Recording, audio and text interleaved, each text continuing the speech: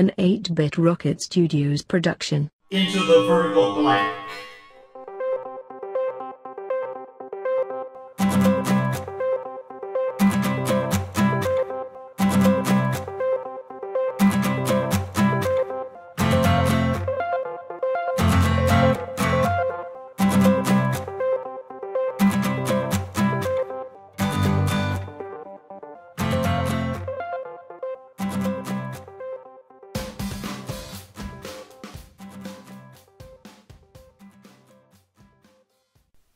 Hi, this is 8-Bit Jeff here. We are starting a new video series that covers all of the game releases for Atari machines by various companies. The first up is Exocet, who produced a limited number of pretty good games in 1988 for the Atari STE and then seemed to vanish. I'm looking for more information on them. If I find it, I'll bring it to the next episode. I've decided to record with a webcam pointed at my real VGA monitor playing my real Atari ST this time.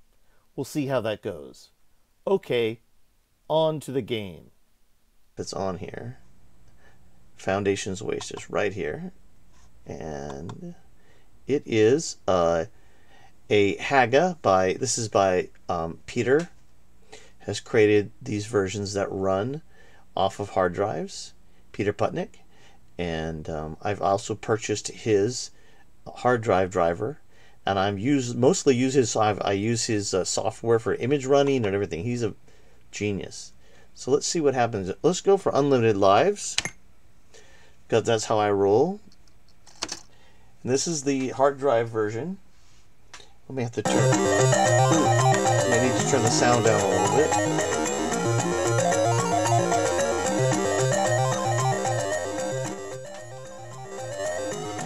And let's turn the sound down a little bit, and then we'll read a little bit about Foundations Waste, which is a game by Exocet Software, which my friend Brandon purchased one of our first trips to, and you can see the SD right here. I mean, the real SD is right here. I'm actually recording the screen. I don't have hardware for my laptop. Will actually record the screen. I'm not sure why I can't get it to work. But my friend Brandon purchased my 520 ST from me in 1988, and then my brother and I bought a 1040 ST. And this is one of the first games Brandon bought, and we went down to a store in Orange County, California, and this was an import. So Exocet, and I'm going off Atari Mania. Atari Mania is where I get all my information. Also, Atari Crypt and Atari Legend are the two other great, fantastic Atari ST sites. This is the information from Atari Mania. They give the game genre shoot 'em up, machine language. It uses the joystick, one player, low resolution. Programmers Martin Beisch and Errol Ellenson. Graphics by Alan Tomskin. Game design by Martin and Errol. Music by Wally Beeben. And this is by Exocet Software in 1988. Originally released in England. And it's in English. And now we're going to try it because that's enough setup. And let me find my joystick. And I remember loving this game when we first got it. We had never played anything like this on an 8-bit computer or the ColecoVision that Brandon had, or our Atari 800 or Atari 2600. One thing I don't like are the shots, and there's no real sounds, I don't think. But that may be changeable. Now we can turn it up a little bit. So I have unlimited lives. We can get through a bunch of this game in here. I'm terrible at this game. It's also really hard. But for being one of the first ST games we ever played, this is fantastic. We hadn't played any Bitmap Brother games or anything like that at this time, but this game is really good if you're looking for, if you're moving to 16-bit games and suddenly you can play a game that's a little bit like games you've seen in the arcade. Or some of our friends who maybe had an NES. And even NES games didn't look like this. They may have had better sounds.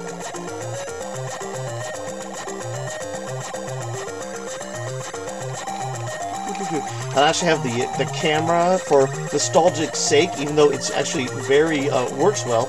I have the camera, the webcam, propped up on my CIB copy of Atari 2600 8500 because it...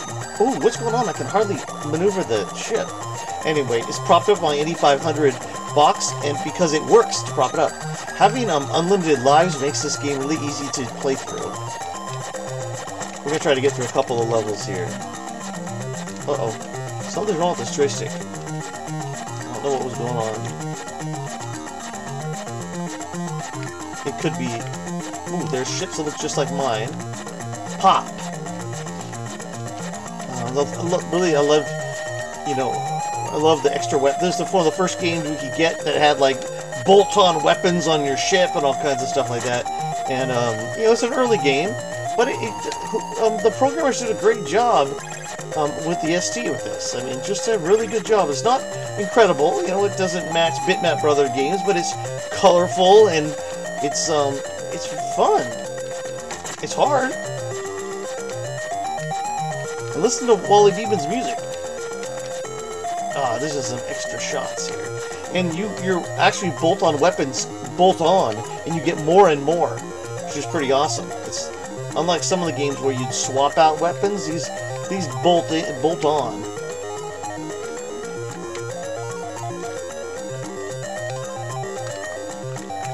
This is blue guy. Oh, it's giving me lasers. So now I have lasers and those little things that fire to the side.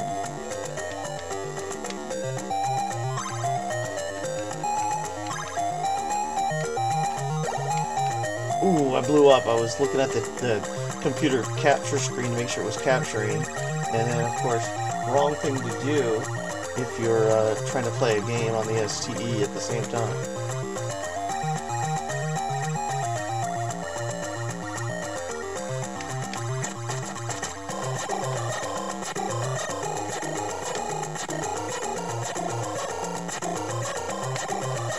Oh, so it's going... Oh, did I get some control thing that made me... It's like pushing me left and right in the wrong direction. And one of them pushed me up and down in the wrong direction. I don't know if it's just an input thing, or if it's... Did I pick up like a bad power-up or something?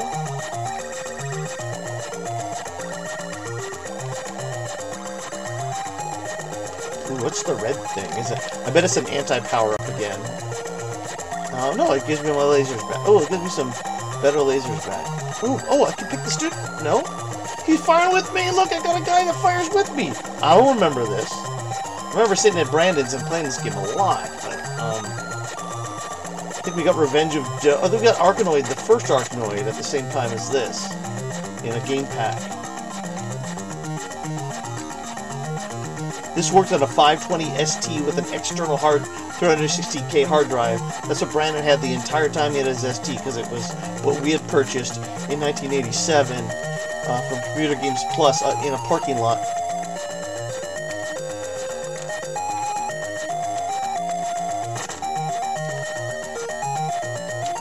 This guy, we gotta blow him up. He's gonna be hard, I'm sure. But since I have unlimited, oh wow. There's two of them. Maybe I can get by him. I'm gonna just go by him. You can just go by him. This is really a finger breaker with the joystick too, by the way.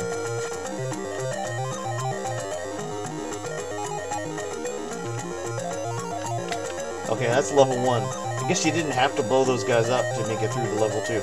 Let's just see part of level 2, then we'll stop this test video.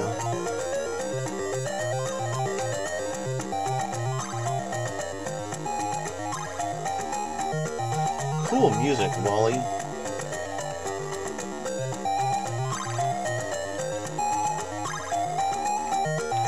Kind of looks like level 1. I know that some of the levels don't look identical, but oh wow, those guys look tough. Ooh, it's getting fast. Oh, it got faster. See, it wasn't slow because of the ST. It was just slow because that's the way the game was it was meant to be slow at that. This is a really well done Atari ST game. I'm telling you, like.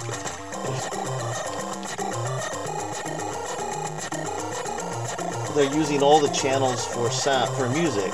They could have used the noise channel to do sound effects, but it's actually using the noise channel, as you can hear, for a drum beat.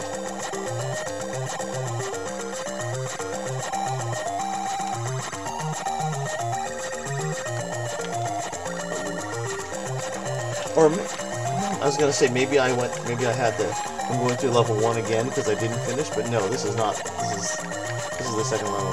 Look, tanks.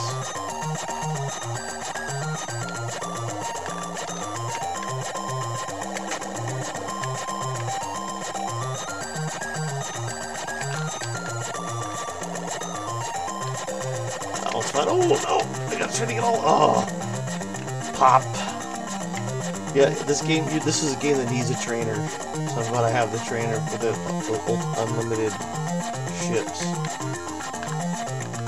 Oh, I blew up my extra bolt-on. Terrible. I love computer games and video games. I'm terrible at them. Okay, there's the train again. Oh, that's my bolt-on again. Okay.